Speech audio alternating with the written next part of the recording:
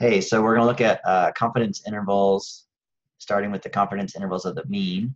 Um, this content has a lot of theory and conceptual stuff that's hard to understand, but once you kind of have the general idea of what the problems entail, the actual work to complete the problems is not generally that difficult. So I'm going to do a couple examples here, and then we'll talk about in a separate video how do you distinguish one type of problem from the other, because that's really where the work and the hard part comes down to. So we'll start with an example, confidence interval of the mean. We have a survey of 45 randomly selected homeowners, and we found that they spend a mean of $67 per month on home maintenance.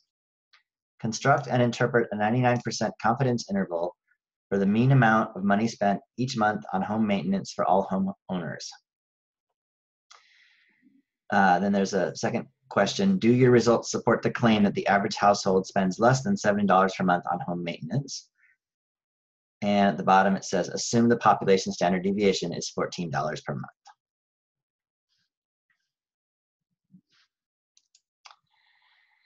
So in this assumption that the population standard deviation is $14 per month, that's telling us that the population standard deviation, sigma, is known. So when we figure out our given values, we see that the sample size n is 85. We see that the sample mean, so of these 85 homes, they found the mean was $67. So that's of the sample, that's our sample mean x bar, $67 per month. And then the population standard deviation is given at $14 per month. And we're going to also identify what alpha is. So remember, alpha is the area outside, excuse me, outside of the 99%, or it's in both tails, but the total area outside of 99% would be 1%. So to find alpha, you take 1 and you subtract the 99, you get 0.01. Okay, so then finding the 99% confidence interval of the mean when sigma is known. So there's 3 different ways to look at it. We could look at it as the sample mean plus or minus the error, or we could look at it with interval notation, the sample mean minus the error up to the sample mean plus the error, or we could look at it as an inequality where the population mean is sandwiched between the sample mean minus the error and the sample mean plus the error. It doesn't really matter which of these 3 we use. Slightly matters for some of your homework questions, the difference in how you input the answer, but the answers are all going to be the same. I just want to note here that the assumptions are met for us to be able to do this work. So the assumptions are that we had a simple random sample that was kind of assumed up here in this randomly selected homeowners. And then our initial distribution either has to be normal or n has to be greater than or equal to 30. And in this case, n is 85. So we're good to go there. So our job now really is just to find the error, and we're going to use Excel to find the error. So using Excel, the error, the margin of error can be found because we know the population standard deviation sigma.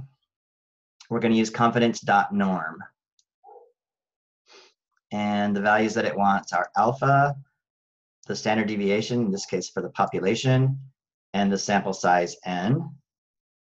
And we already have identified those values. So in Excel, we're going to type confidence.norm 0.01 for the alpha, 14 for the standard deviation of the population, and 85 for the sample size. I'll just show myself doing that real quick.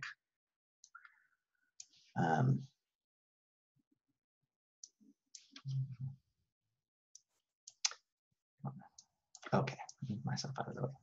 So in here, equals confidence.norm, I'll click on it. Alpha, you can see underneath here it's saying what's alpha, 0.01. Then it says what's the standard deviation. So the important thing here is that this is not the sample standard deviation, this is the population standard deviation. Otherwise, we have to use the confidence.t. But when we know the population standard deviation, we're using confidence.norm. And then the size of the sample given at 85. Plug those in and we get 3.9114 ...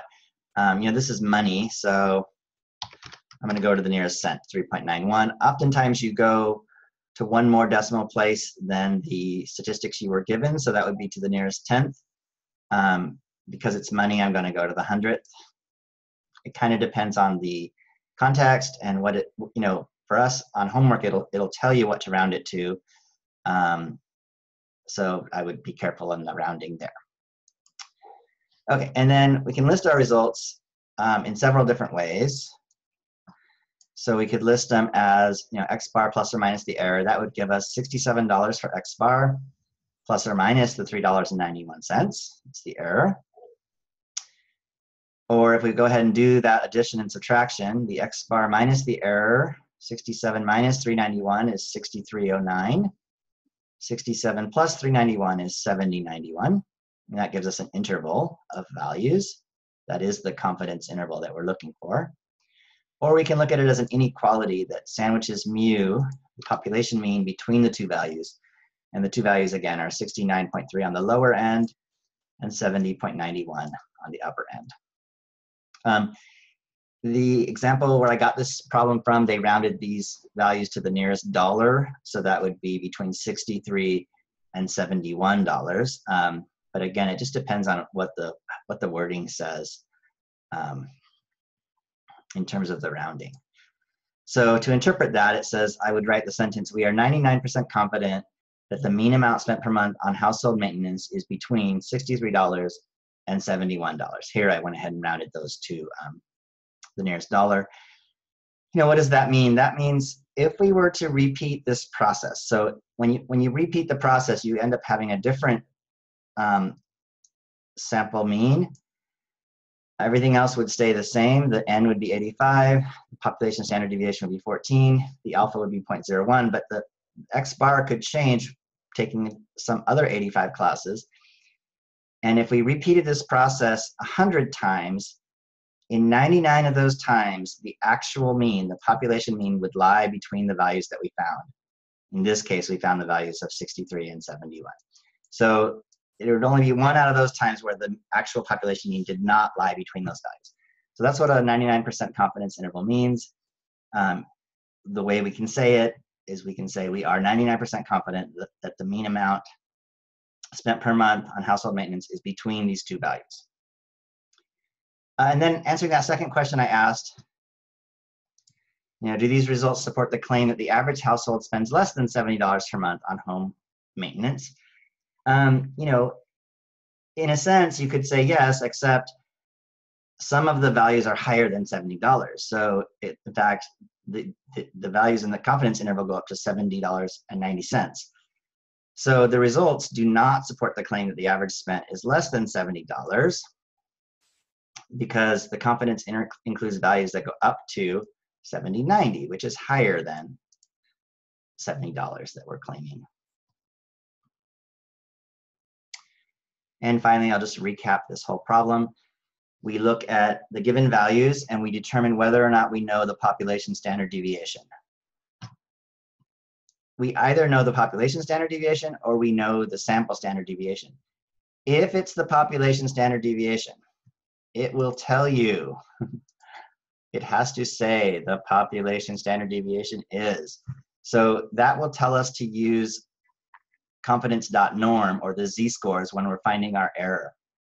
So we go through, identify that we have the population standard deviation and that we're looking for a 99% confidence interval of the mean.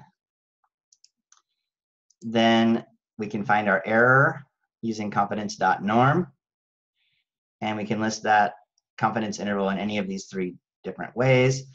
You can basically pick your own for how you want to write it. I think on the worksheets I usually use the middle one because that shows it as an interval. The last one is nice because it shows you that the population mean actually lies between those two values. So it kind of gives us a little more meaning about what the interval means. And then we say that we are, in this case, 99% confident that the mean is lying between the values 63 and $71. And again, this does not support the claim that the average spent is less than $70.